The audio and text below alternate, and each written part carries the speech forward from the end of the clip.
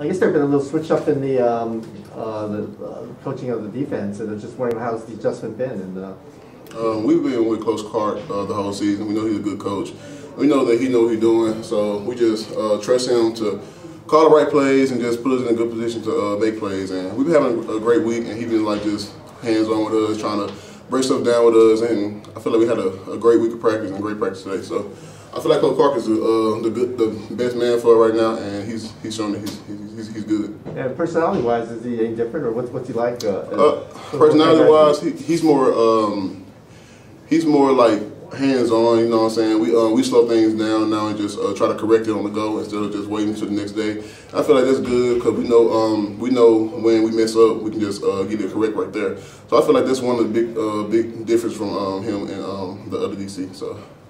And finally, everyone says that the playing nose tackle is kind of like falling on a grenade every play. I mean, you're sacrificing your body, you're getting hit. But what's it like for you? What's it like being up there? And how'd you end up doing this? You gotta be a dog to play nose, because you are expected to be double teamed every play. You're gonna have two people on you every play, so you gotta be big and gotta be strong in there and just be a dog for it, because they are looking to blow you off the ball, because they try to run the ball right in the A gap, so they're gonna try to blow you off. You just gotta be strong in there and just handle the double team. But it's fun once you learn the techniques and just gotta get everything down. Okay, thank you. Thank you. All right, Frank. Hey John, this Hawaii offense is near the bottom of the league in terms of fumbles lost. Mm-hmm. Do you think it's a game where you can maybe take a little bit more chances on some strip tackles or so to speak? Yes, we had a little meeting today, and Coach Searfield had showed a little slide about how many turnovers they had, and he wanted us to focus on getting the ball out. And I feel like if we force about 2 turnovers, but 3 turnovers, we'll have a better chance of winning the game. And with them being one of the teams that give the ball away a lot, we're going to focus on, punching out, game tackling. When we tackle people, just punch the ball out and stuff like that. So we're looking to force turnovers. Now, what would that mean for this defense? If you guys were able to win a game where the defense forced a couple turnovers and kind of end on a really strong note?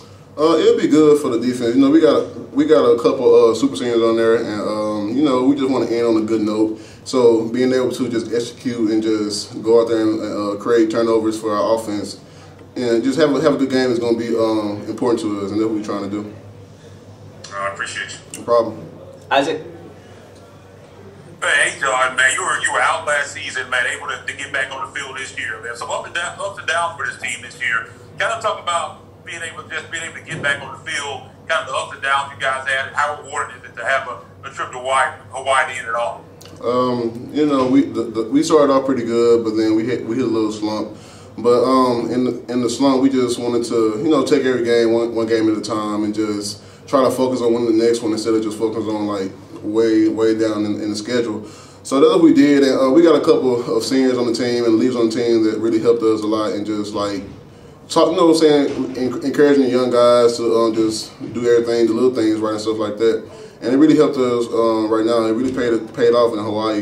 It's beautiful out here and everything nice. And we really been enjoying ourselves. With my injury, that was hard, but just being able to be back out here with my teammates and just grinding with them every day, it made it worth it, So I'm just happy I'm out here with them. All right, anyone else for John?